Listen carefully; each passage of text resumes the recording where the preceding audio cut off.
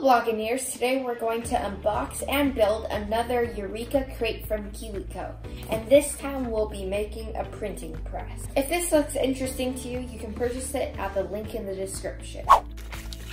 Inside there is a maker's guide which contains information about the history and science behind the printing press, as well as the step-by-step instructions that we'll be needing. This first page shows all the contents inside the box, and as usual, everything we'll need is included inside. Here's the table of contents, so as you can see there's history, and then the building this time has 5 steps. And then finally at the end of the maker's guide, there's some additional information and useful tips. So for the printing press, the key components are the springs, linkages, and removable stands. Skills are wood assembly, linking joints, and artistic sense. The complexity is high, which might be a problem because all the other ones, even the hard ukulele, that was all medium difficulty. Let's see what's inside the box. So there's the stamp, the ink for the stamp. Oh yeah, the ink pad. There are springs, there's rings. Over here there are support rods and spring hooks and other blue building pieces.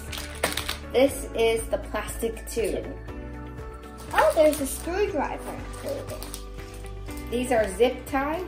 Oh, there's like bolts and screws and stuff like that. Oh, these are R-clips. I'm not sure what they're for.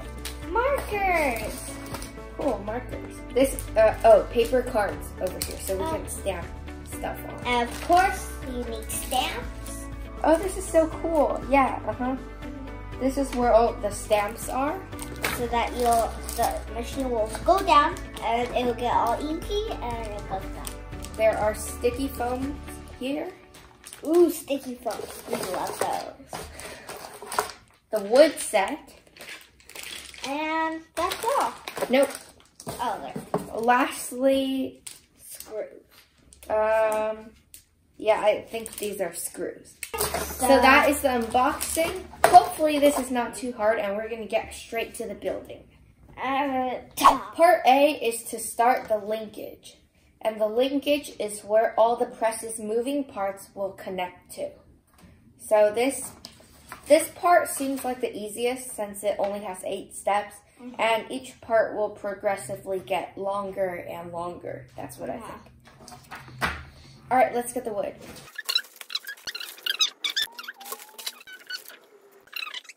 I finished. Woohoo! We're done with part A. Whoa, whoa. Yep, part A was super easy. Now we're on to part B, which is assembling the handle. I think this is kind of already like the handle. The handle is what we'll use to work the printing press. There we go. Yeah, I told you, it's 5 seconds. Step 6. We're going to get from the foam sheet, we're going to take one of these rectangles. Okay. I love rectangles. Especially when they're foam. They love this sticky foam. Yep, and then easy. One of these woods. Oh. I fastened the zip tie, and now I'm gonna cut it. Told you we're a master at zip ties.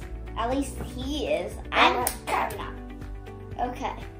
Okay, can you throw that away? Yeah. Step 10 is a long one, but we only need the zip tie and the plastic tube. So first I put the zip tie through like this. It says not to connect it yet. And then the tube goes through and like that. Yeah, okay. Here, ready? I'm gonna cut it. 3, 2, 1. Stand back. Oh wait, Okay, that's always a scary experience. Oh, it always goes forward to you guys. So if you guys are scared, you guys just be brave.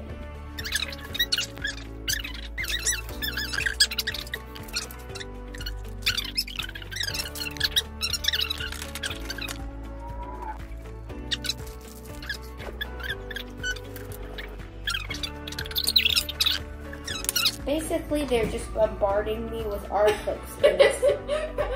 I think that's why the difficulty is hard, even though art clips are not too hard, but still.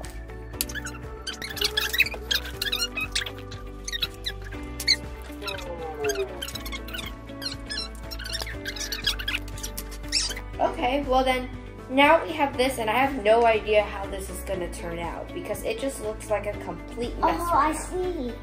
But anyways, we're done with parts A, B, and C. On part A, we did the middle. On part B, we did this thing. And on part C, We made this whole thing. yeah, we made this part. I think the ink pad will go in the middle, if I'm right. So basically, it's gonna be like this. Maybe. We're back from a break, and now we're ready to do part D, which will be the longest part, and it is constructing the body. And from what I see here, we're going to use the screwdriver a lot. Like, a lot. And well, no, the screwdriver first, and then we're going to use the R-clips. And then we're going to use some springs and some more R-clips.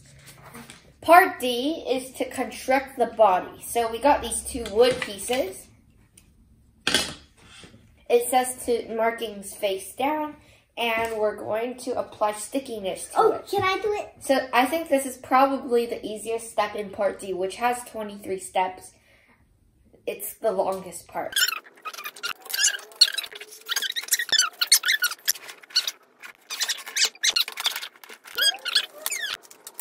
Okay, so now that we have this, I insert a blue thing here. No, that's Another R thing. yours. No, that's yours. Please! I only have 1 hand. You have 3. Okay, there it is. Yippee-yi-yi. We're not even halfway done with part D, by the way. Yippee-yi-yi. This is long. This is long. This is long.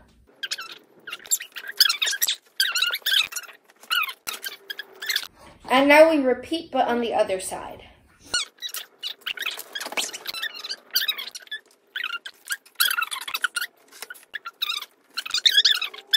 Push the bolts in. Yeah. I'm gonna let the handle up slow. Oh, hold on. Got it? Let the handle up slowly. Oh wow, there. And then the bolts hold in. What does that do? I have no idea.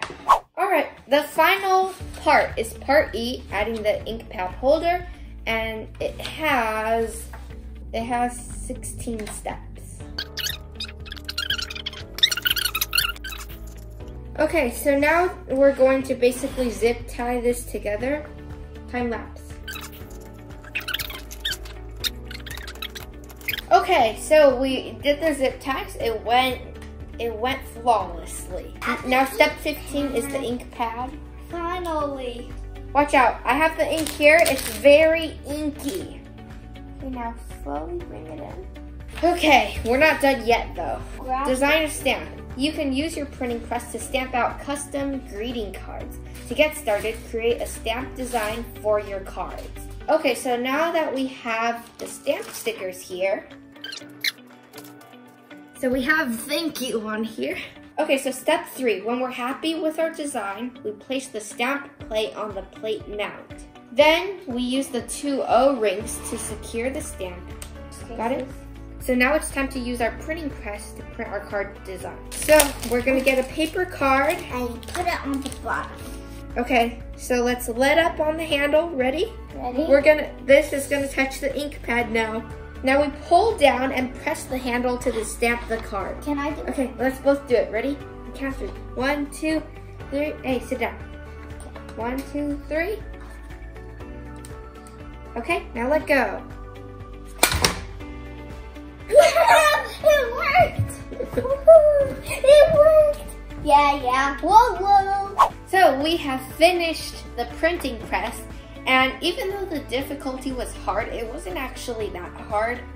And I feel like this is going to be really useful in the future to make cards and stuff. But even if it isn't useful, it's still fun. Yeah, this was a very fun Eureka crate. and I love the final product. And yeah, thank you for watching. Bye. Oh, and you can order at the link in the description. Bye. Bye.